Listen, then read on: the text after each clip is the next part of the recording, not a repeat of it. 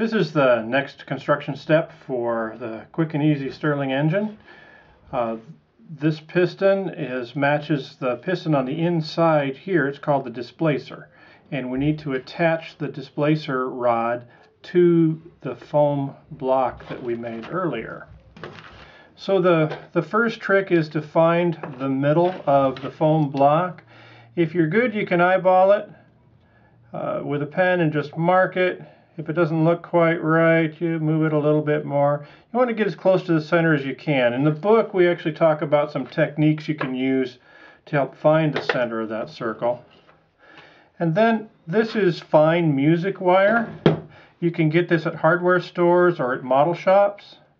I'm going to make a 90-degree bend near the end.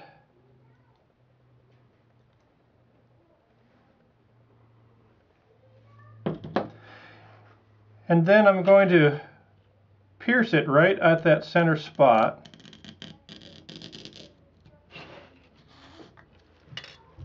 And if it looks like it's going through straight, then I can keep it.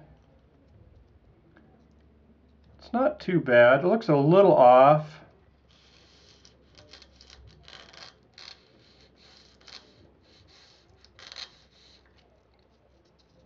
It's a little better.